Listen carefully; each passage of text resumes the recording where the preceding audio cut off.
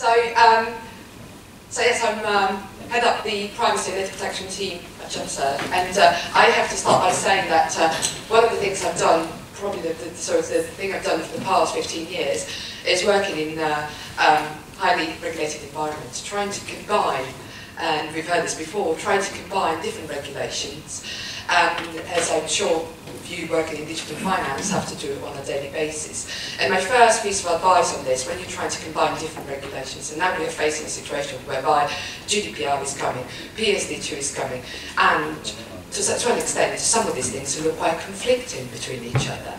So my advice, number one advice, would be don't treat these things separately. And what I've done for the past 15 years is working with businesses and trying to make it work for them. And I try and explain this by talking about transparency. We've heard about transparency, but I'm going to, because 20 minutes, I'm going to read through what is the concept of transparency. So, is transparency a new concept? No, it's not. However, transparency has become very, very important with the GDPR. And it's actually, together with accountability, the accountability and transparency are actually the most important concept within the new legislation. And they do take a different meaning when we look at directive like PSD2, and I'll get to that. So, in your businesses, when you try and implement GDPR and at the same time work together with the PSD2 and other financial regulations, first of all, is how do you the first step to ensure transparency, which is understand that in your organisation, in your business, what's the definition of personal data. And look that the definition of personal data under the GDPR is not the same as it used to be before. So online identifiers, they do now fall under their category. So it's really important to understand what personal data means to you and to your organisation. So, what are the steps to ensure transparency? First of all, as I said before, is understanding the data that you hold. And once you've done that, it's really trying to understand what is the purpose for processing personal data, and what are the legal basis for data processing. And this is a very thorough exercise that you have to do under GDPR. It was mentioned before consent. It was mentioned before legally legitimate interest, contractual basis, and all that. Look, establishing the legal grounds of processing is key because all the data subject rights, all the requests that you will receive from data subjects, they depend on the legal basis for processing. So, for example, take data portability. Data portability applies when you're processing personal data for contractual purposes, or where data is being given to you under consent. The same applies to other rights, data subject rights. So identifying why you're processing the data is one of the most important exercises that you can do under the GDPR. And be very thorough about it. Now, it was mentioned consent, and I want to come back to that, because I feel that there is a lot of talk about consent and legitimate interest, and the main misunderstanding around the GDPR is that legitimate interest is an easy way to do things. It's not. Because if you say, I'm going to process this data because it's my legitimate interest, oh well, the burden to prove that you're doing the right thing is onto you. And you have to run a balancing exercise. And sometimes I sit down with businesses and say to them, okay, you're claiming that you're using legitimate interest. Can you prove that to me? Can you prove that your legitimate interest does not override the rights of the data subject? And it's not an easy answer. And establish a legal basis for processing is also important if you want to repurpose the data, which you can't. However, if you plan to do data analytics, then you have to be very careful whether you use legitimate interest on consent, because that will have an impact on whether you can or what safeguards you can put in place for data analytics. So pay a lot of attention to that. because that is absolutely important. Again, how to ensure transparency, evaluate and justify retention periods. Now, working in finance, I've worked in Barclays, and there are conflicting priorities. But the GDPR is helpful in relation to that. Because if you have a legal obligation to retain the data, then you retain it. So justify your retention periods. And this is also important if you get a data subject access request. If you can justify your retention periods based on your legal obligations. Identify which parties within the EU may have access to personal information, and establish a legal basis for transfer personal data outside of the EU. Transferring personal data is a very complex issue, and you know that you can rely on consent to do that, contractual arrangements, but be very careful to making sure that, especially if you rely on consent to you transferring data to a country that has no adequacy status, then you tell the data subject that this is happening. And what are the implications on them if you transfer data to a country which has no adequacy? And of course, it was mentioned before, pay attention to the privacy shield and the debate about that. So, as I said before, provide guarantees to individual rights. And this is a key thing about the GDPR. Now, the GDPR is about putting data subject at the heart of whatever you do. And there's all many, we can talk around it, but the GDPR is about data subject and it's about privacy rights. And it's about you as a business to try and turn that into a fantastic opportunity to run a customer-focused, customer-centered business, which in turn can be a fantastic marketing opportunity for you. And as I said before, the reason why the lawful ground of processing is so important is because all these rights depend on them. And what is the lawful basis that you've chosen for you to process the data?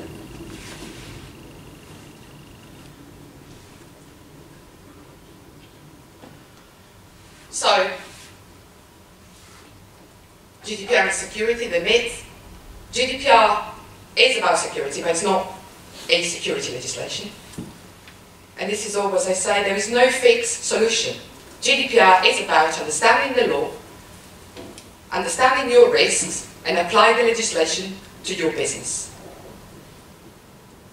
Encryption for data confidentiality and integrity when you can, secure connections, employee screening and segregation of duties, security by design. These are important steps to in the insurance transparency. But the most important thing is risk. The GDPR is not a one-size-fits-all policy. It's not.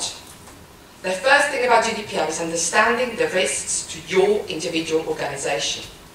And always, if it was mentioned before, but it's not a checklist, it's not a compliance checklist, it's really an exercise that applies to your own business. Quickly, from transparency, the most important principle of the GDPR, accountability. Whatever you do, you don't have to just comply with it, but you have to demonstrate that you comply with it. We don't know what compliance is. And don't trust solutions and say we'll make you compliant. We don't know what compliance is. We don't know because the legislation hasn't been tested yet, because we have grey areas. Look, for example, at the interaction with PSD2, but we have grey areas within the legislation. So, Article 5 and Article 24, very important in the legislation, make sure that you demonstrate that you take any reasonable step to comply with the legislation and record it. And if you do get a data protection authority coming to you and say, oh, can I see your journey? You will have to show them your risk-based approach and every single step that you've taken to meet the requirements of the legislation. And as you can say from this, it's not a one-size-fits-all policy. It really depends on your organisation. Oops. So what does it mean to be accountable? Accountability is lead to guidance within the legislation. But what we know, and it has to be risk-based. What we know is that what the measures that you decide to implement depend on the nature of your organisation. So, Recital 75 defines the risks. Of course, the risk is higher if you process special categories of data. And now we come to a complication I'll come to in a bit, which is shortly, which is what it means high risk. And as you know, the PSD2 introduces the concept of sensitive data, which makes the relationship between PSD2 and GDPR a bit complex. But high-risk data, they come first. So if you process high-risk data, they have to get priority. And you start from there. So you look into the data that you process, you understand it, try to understand your risks, so high-risk data, and also try to match this with your own organisation. So, for example, the likelihood of security breaches happen, or what are the most complex data processing that you have. Recital 76 defines that risk must be assessed in an objective manner to decide whether they're low or high. The reason why I'm saying all this to you is because this is the background to the implementation of GDPR. And there's no point in starting as a compliance checklist. But really, before you implement anything, is really understand what the GDPR means to you and to your own organisation. These are the list of policies and procedures that you need to put in place. And it was mentioned before about privacy notices, that you need to serve at the right time, with the right language.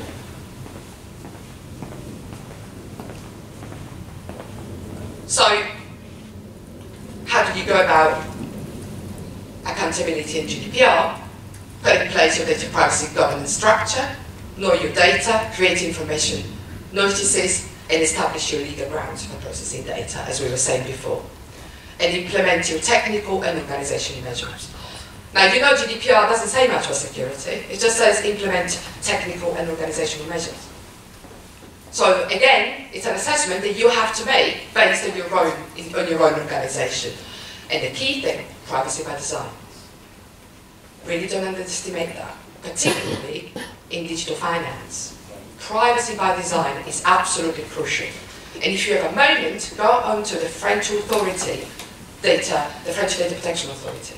The guidance that they've published on privacy by design and privacy impact assessment is absolutely fantastic. I'm going to switch through this just to mention quickly, very quickly, we've talked about the consent, what is GDPR grade consent, but I just wanted to go into PSD2 and GDPR. It's a topic that fascinates me very much. I find, I don't know you, but I find that there are areas which are very grey in relation to that. And I find that the Information Commission in the UK has been very helpful in this, saying we will work together with the financial regulator to try and find a way to work together. But in the meantime, we'll just have to navigate through this, and that's what I'm saying to people, it's really, let's try and navigate this. Now, PSD2 enables data portability. Enables banks to comply with the data portability requirement, which you know what it is basically says you need to be able to, you need to give customers the possibility to port their data in a readable format, and PSD2 enables that. So it enables banks to comply with that. But banks face that combination between these two legislation. And of course, being obliged to give access to TPPs, this of course poses a risk to security. But there is one question. and this is number one, there's three main issues I see with the interaction between the two legislations, and I'm trying to help organizations navigate this. The first is data breaches. Now, what is the data controller? It's the bank. Well, when the bank gives access to the third-party provider, then the third-party provider becomes the controller.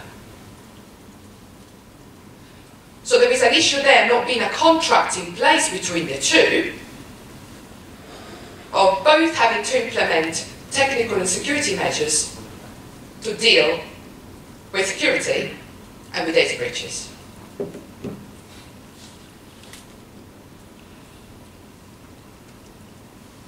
And this is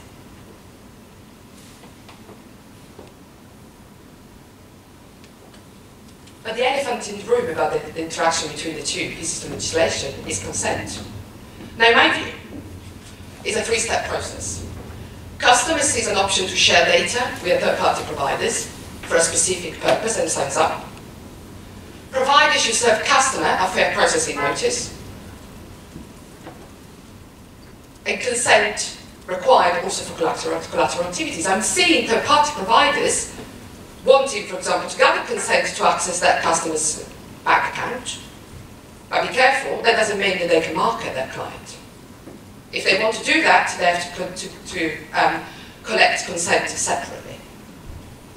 And customers then directed to their data attribute provider, for example the bank, to log on and provide consent. So that's how I see the process happening. But now, what does the bank have to do in relation to the third-party providers? Does the bank have to make sure that the TPP cannot access information beyond what they should be accessing? So does the bank have to put in place some sort of reduction so that the TPP doesn't access all the information beyond what they are legitimately supposed to access? So this is why navigating through both regulations is complex. Quickly. Implement cybersecurity, only retain personal data for as long as necessary, and develop a mechanism to implement a withdrawal or consent by a customer. Implement a mechanism to enable you to deal with all subject rights. A very important one, avoid processing data about other individuals that may be mixed up into customers' data. So, for example, the recipient of a payment from the customer. That is not information that a TPP should be able to see, it's not for them. Avoid transferring data to other organizations when possible, and avoid transferring data outside the EEA or make arrangements. And avoid automated profiling unless people have agreed to it. Be careful to automated profiling because even pseudonymized data is personal data under GDPR. So if you do work on pseudonymized data, be careful to what the GDPR says about it. So just in a nutshell, the relationship between PSD2 and GDPR is not an easy one. It requires really a deep understanding of how the two interact, a deep understanding of your organization, a risk management approach, particularly in relation to the big areas which is consent, which is definition of sensitive data under PSD2, which is data breaches and where the responsibilities lie, and also in relation to the issue of data scraping, which you know is a complex one because it's now been reintroduced, at least as a last resort for banks.